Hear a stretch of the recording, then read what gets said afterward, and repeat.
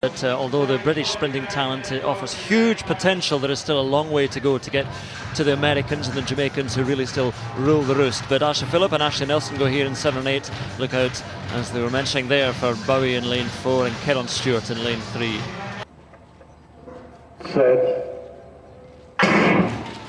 So away cleanly, and Keron Stewart looking to get into a running, but Geneva Talmo has made a good start, and Talmo at the moment still out in front, and pulling up. Tori Bowie has gone, so who's coming through? Keron Stewart to take it on the line. A good run by the British athletes outside, so close. I think Asha Phillip just ahead of Ashley Nelson, but Keron Stewart for the victory.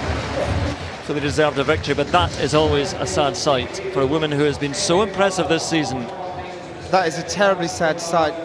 We were looking at her to hopefully do something very dramatic here. But obviously, that was going to be in the performance, not with the injury.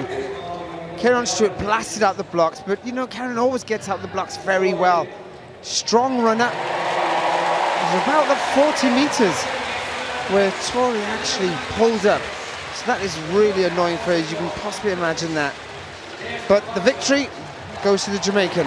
Let's have a look from this angle now. Let's see exactly if there's any particular thing that we can see. Any stresses, strains? No, we're not going to quite gather what happened there. No, it's a shame we won't be able to see exactly what happened. But it was a good competitive race. And I think our British women did very well indeed.